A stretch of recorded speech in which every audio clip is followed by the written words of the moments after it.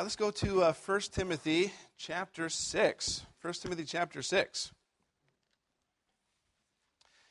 I want to talk today about contentment, but I want to maybe even bring up a couple levels possibly of contentment and steer you toward one of those.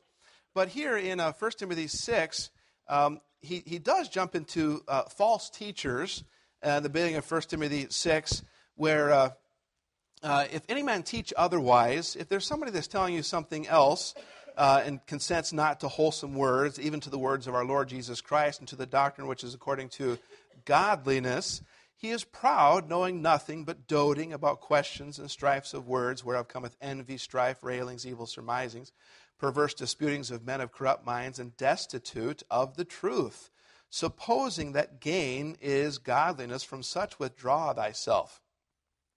All right, from such withdraw thyself. Now there's we don't like to withdraw. We like to be the fighting fundamentalists.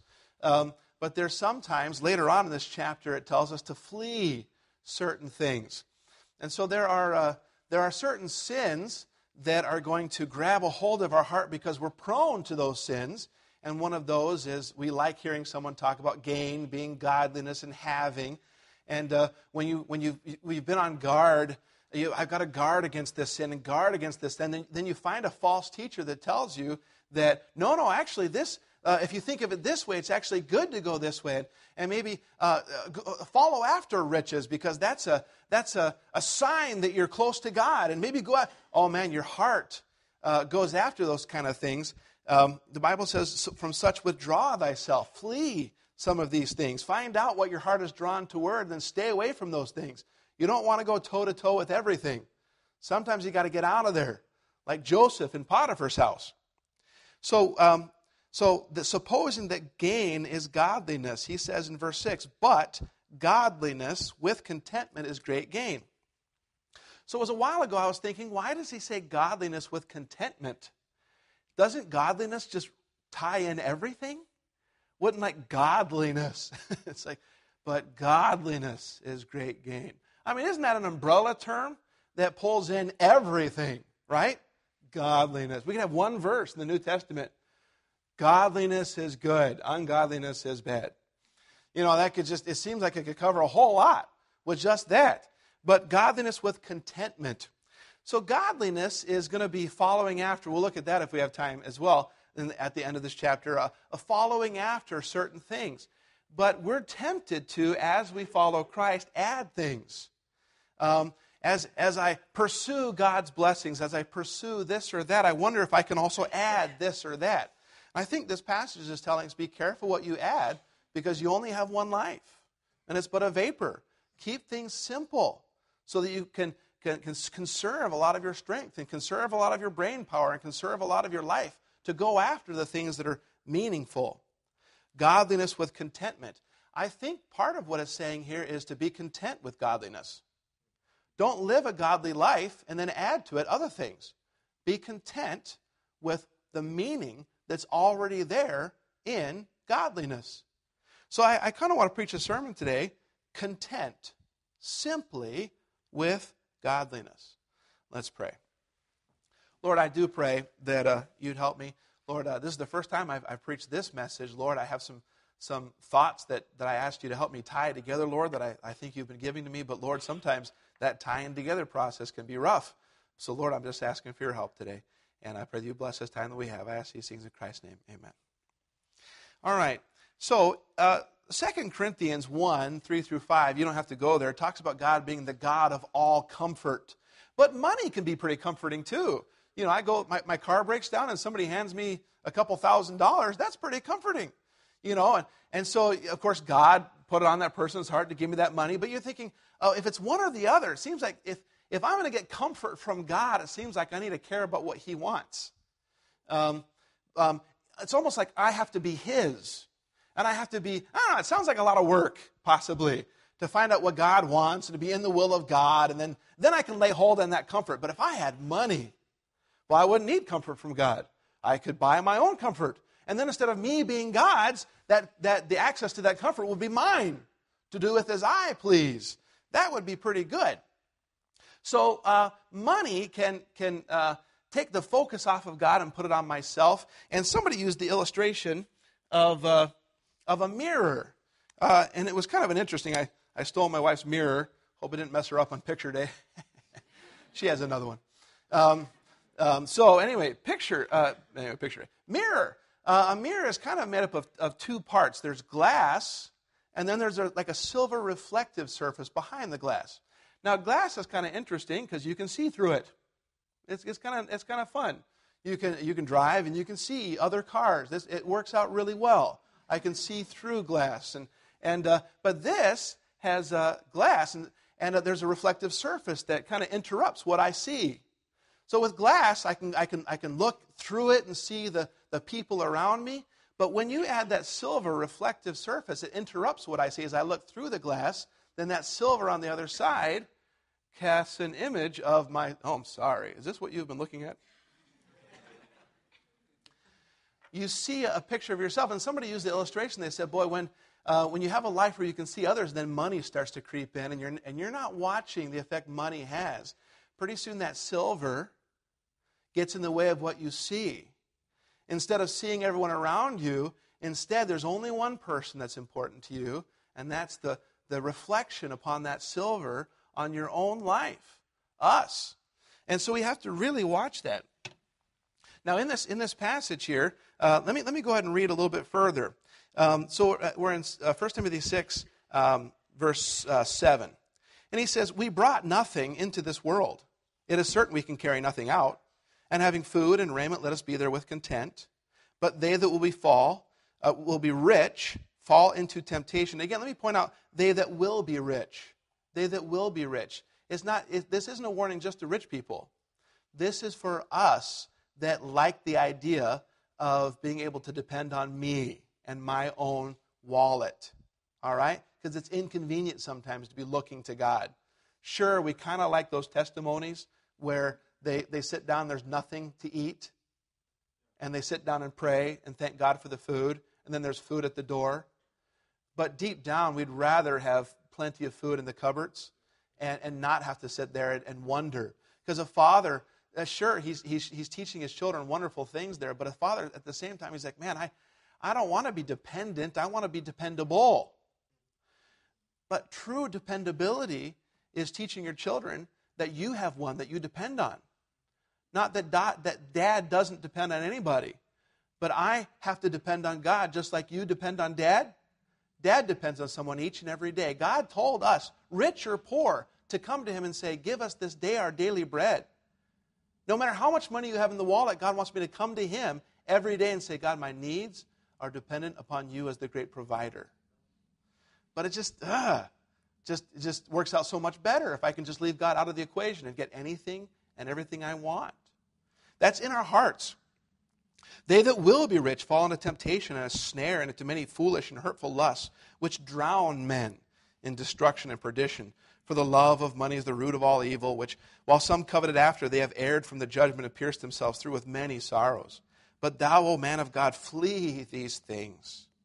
Follow after righteousness, godliness, faith, love, patience, meekness. Fight the good fight of faith. Lay hold on eternal life, whereunto thou art also called, and hast professed a good profession before many witnesses. And then jump down to verse 17. So they just talked to the people that want to be rich, but then there are other people that are rich, which in many regards, that would be like everybody in America. We Americans like to get mad at the 1%. Well, if the rest of the world, we are the 1%. Charge them that are rich in this world that they be not high-minded, nor trust in uncertain riches. All right? That money comes, that money goes. But in the living God, who giveth us richly all things to enjoy, that they do good, that they be rich in good works, ready to distribute, willing to communicate, laying up in store for themselves a good foundation against the time to come, that they may lay hold on eternal life. There's a theme in there, isn't there, to keep the things of eternity in our minds. Now, you don't have to go there, but the rich young ruler there in Luke 18, verses 18 through 24, he came to the Lord and he had some questions, and the Lord told him, I want you to do this and do that. And it was too hard for him because he was going to have to learn to lay aside that money that he depended on and trust the Lord Jesus Christ instead. And he wasn't ready to do that. And again, let me just point out again that the money is neutral. Money is just something we use to accomplish things, but it's the love of money that can become a disease of our soul. It can cause people to cheat on their taxes to get a little bit more. It can cause them to rethink. Every year I have to rethink, and as I'm like, with my giving, Lord, what am I actually making? What am I giving? And skimp on your giving, view things. It can cause parents to overwork, to make tons of money and hire someone else to raise their children. So again, we notice this wasn't just a warning for the rich. But with this rich young ruler, boy, he came and he went away sorrowful. He couldn't part with his money. And why? What is it about money? Well, money projects a sense of status, doesn't it? It kind of helps us with our identity. I want the image that I project to reflect my status. And that's why God's afraid to bless us. Because if I'm here and God blesses me here, well, immediately I can't just be here. I got to, boom, this is my new status, and it has to be reflected in the way I dress. And this, well, maybe God gave me that extra money because he wanted me to give towards something. And then dress, maybe, there's nothing wrong with dressing sharp. Today's picture day. Some of you forgot, I can tell. All right? And dressing up, looking sharp, having a clean tie, not having yesterday's lunch on my tie, that's a good thing. All right? Purchasing something new and sharp. My wife drags me to the store here and there and says, you need this, and this is out the door. I'm like, oh, come on, that's my favorite suit that I got married in, or whatever. Doth not clothes make the man? Well, we're so careful about the money reflects who I am. Why? Why does that reflect who? Aren't we supposed to find our identity in the Lord Jesus Christ? But I find my identity in what I have. That's why God's afraid to give me anything. Because I identify with that instead.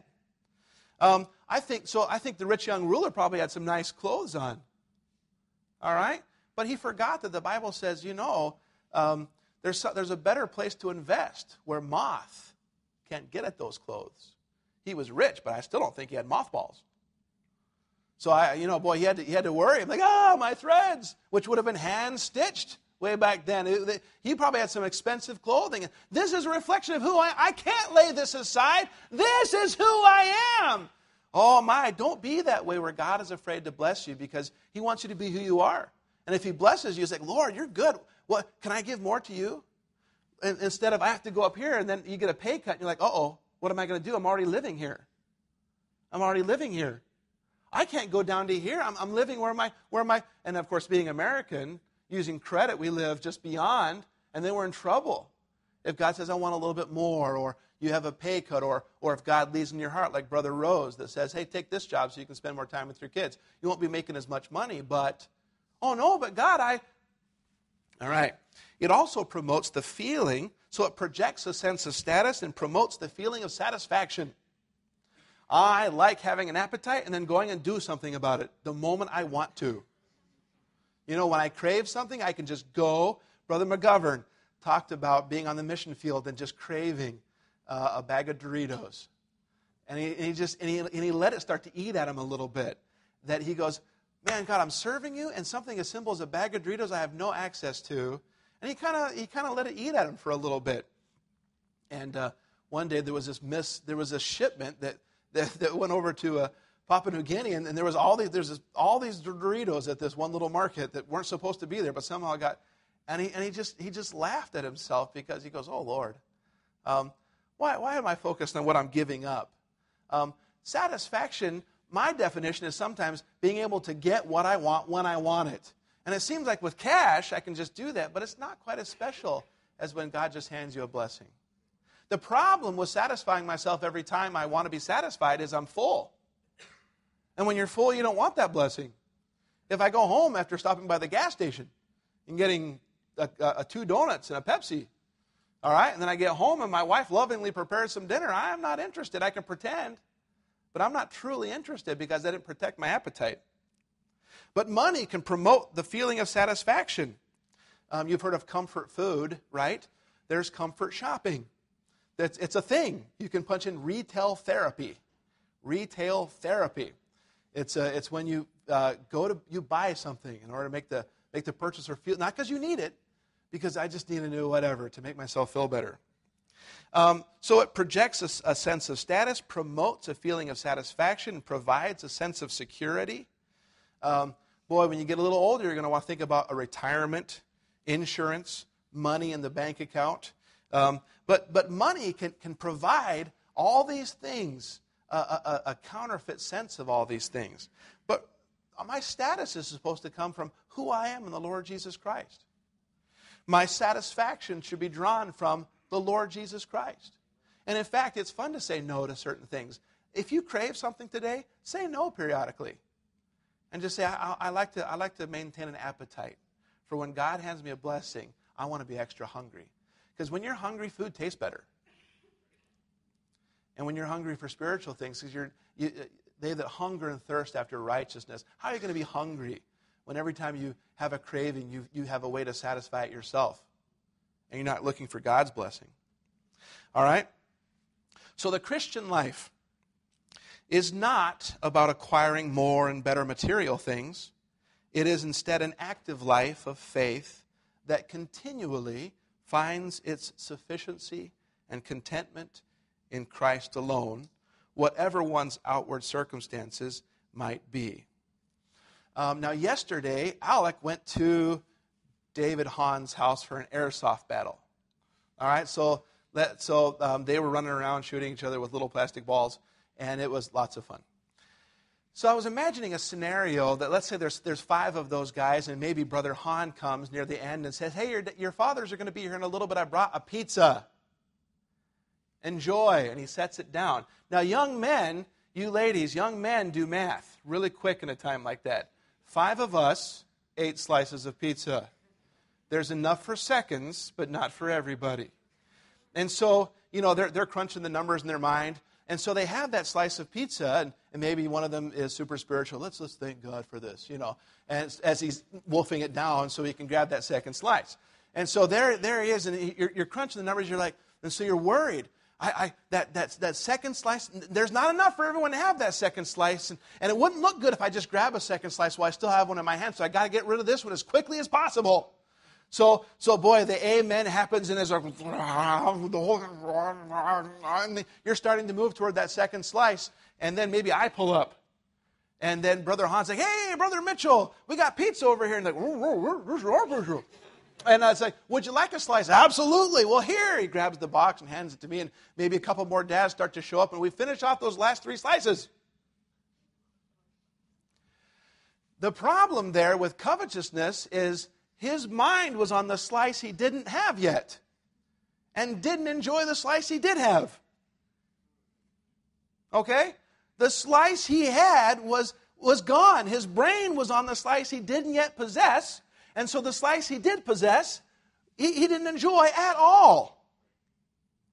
So covetousness is when your mind is worried about what you don't possess so that you're not thinking at all about what you already do possess. Contentment would be like, I have a slice of pizza. I had no idea Brother Hahn was going to bring us some, and he didn't actually, but I was just imagining the scenario. Well, I don't know, did you guys have, where's my slice of pizza? Okay, so you have the slice of pizza. So contentment level number 1 would be, I got this slice of pizza, and there's more there, but I'm going to enjoy this slice. And so you eat that slice. Now, contentment level number 2 is where you look beyond the slice, and you say, God, you are so good to me. You just can't help yourself.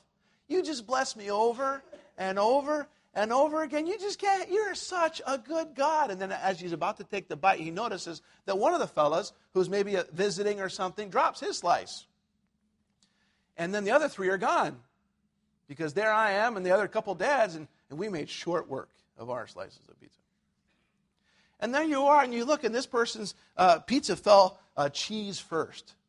And the grease and the cheese is all mixed together with the dirt. And he looks down, and you think, but the pizza is not what you treasure. In your heart, contentment level number 2 is, God, you're just so good. And so you're like, hey, I want you to have this. It's like, no, take it.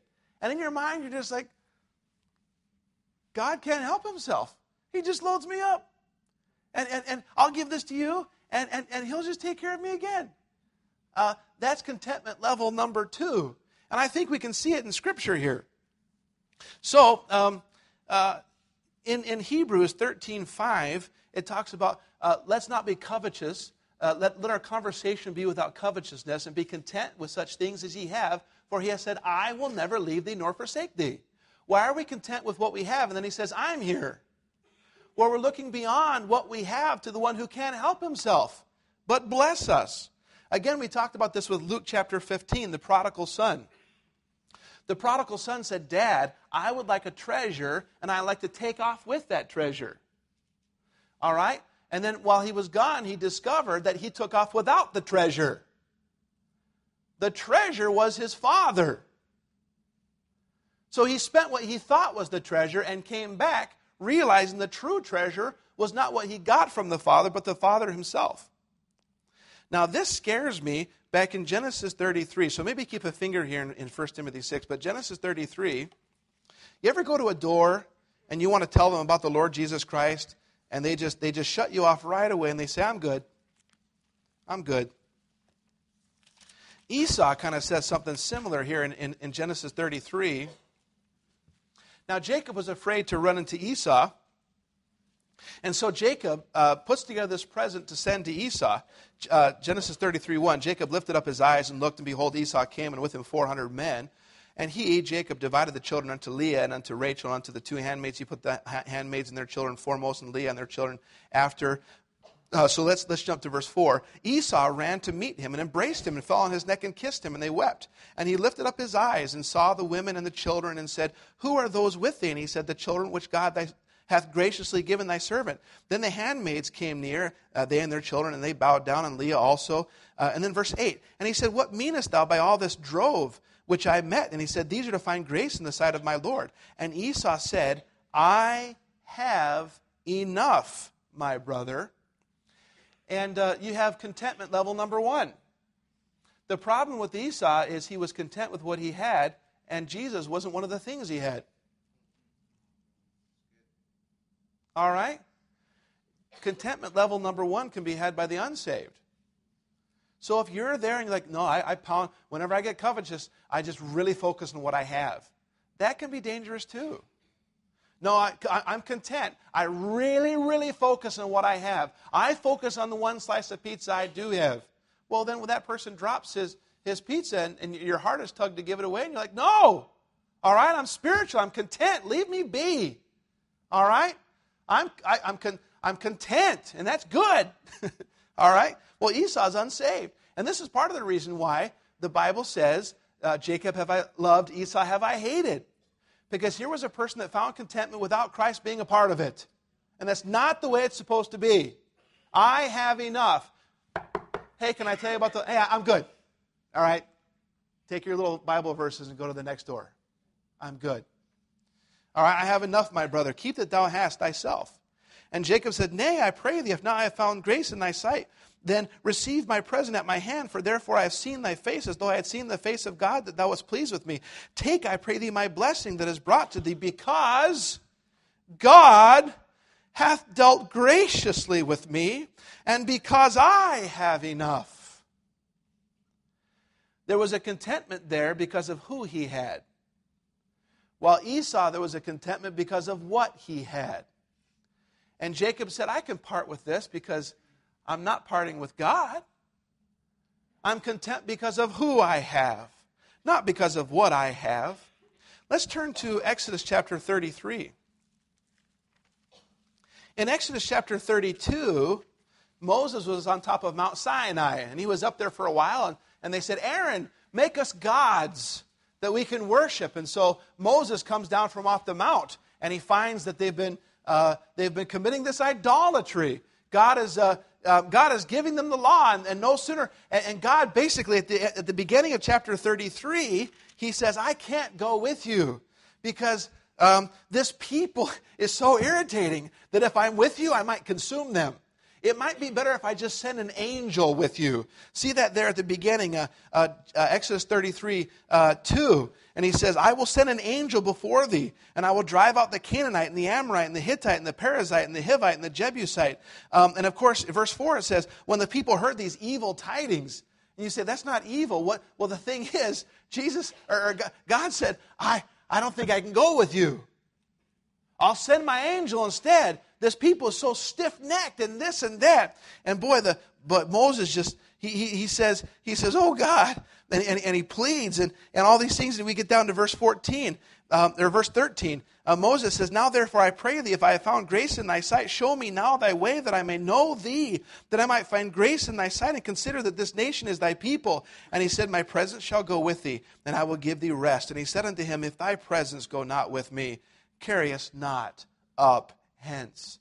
Don't send me with an angel. Can't you be content with what you have? An angel to help you along the way? Nope. No, I can't. I can't. Because if you're here, I want to stay here. And if you'll go, then go. But if you're not coming, please don't send us anywhere. That level 2, not content with what you have, but content with who you have, so that what you have is constantly at his disposal. Because he can't help himself. You give something to God and he's like, oh yeah, I'll play this game. I love playing this game. And you know what? We can love playing the game because he's a lot better at it than we are. The game of who's going to be a blessing to whom. So let's go back to 1 Timothy chapter 6 and give just some closing thoughts. All right, so as far as the things I possess, verse 7 reminds me of something. He says, we brought nothing into this world. So he's like, you can be content with godliness. Can I? Yes, you can. Let me give you some thoughts to chew on. Verse 7, we brought nothing into this world, and it is certain we can carry nothing out. All right, you came into this world with zero and with no ability to acquire anything, and you were taken care of. Somehow, you came into this world with nothing and zero ability to do something. All you had was a bank account full of a currency known as time.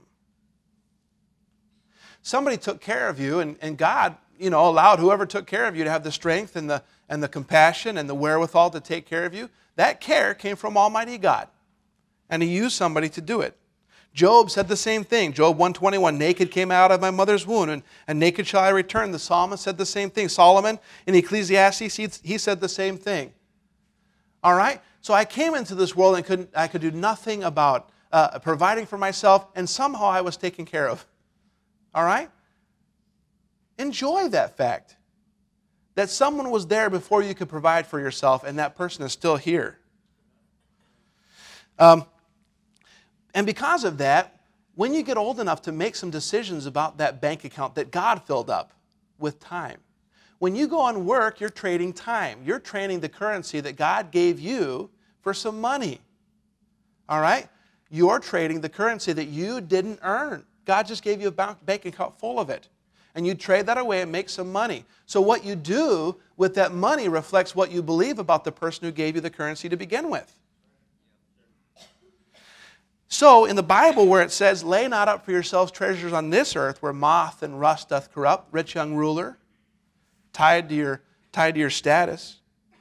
Where are we investing? In this earth where things depreciate and are moth-eaten, and you pour some money into that car and rust begins to take it to pieces, or a thief comes and steals what you treasured? All right, verse 8 gives us another thought. Having food and raiment, let us be there with content. All right, food and raiment. Raiment not only has the idea of clothing, but a shelter. So having covering and clothing and a shelter. By the way, we have all that we need. And you say, time out. It doesn't say salvation. But keep in mind that he's talking to a church. So a church member, by the definition, has the Lord Jesus already. So absolutely, if you have food and raiment, And without Christ, you have nothing.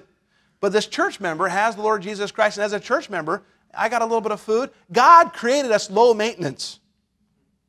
Think about that. And we allow ourselves to become high maintenance if we're not careful. God wants us to live a low maintenance life. All right? Jay Leno has 169 cars and 117 motorcycles and counting. But he can only drive one at a time. So basically that one car he's able to drive at a time does basically what my car does. Maybe a little faster, maybe a little shinier. But basically my car does the same thing. John McCain at a debate one time, they said, how many homes do you have? He's like, I'm going to have my staff get back with you on that. I mean, just that is just like, huh? I don't have to think about that much at all. He had 7 homes, turns out. John Kerry had 9. Our president only has 5. Poor guy. I'm going to send him some donation. So having food and raiment, let us be there with content. And then back in Matthew 6:25, he says, is not the life more than meat? Is not the body more than raiment? I gave you a body and I gave you life. I provided more important things and less important things like food and raiment. You don't think I'm good for that? Is not the life more than meat and the body more than raiment? Don't worry about those things. Make sure your life is low maintenance enough so that you're not too tied up that you cannot seek ye first the kingdom of God and His righteousness, and then watch God add all these things. And then he says in verse 9 and 10, he says another reason to just live be content with godliness is there are great dangers for those that set their heart to pursue riches. But they that will be rich fall into temptation and a snare and into many foolish and hurtful lusts which drown men in destruction and perdition. For the love of money is the root of all evil, which while some coveted after, they have erred from the faith and pierced themselves through with many sorrows. So verse 9, it actually says, and which drown men in destruction. I found an interesting story. Late in the 1800s, there was a man named Yosef, the Terrible Turk. Yosef, the Terrible Turk. And he was a wrestling sensation in France.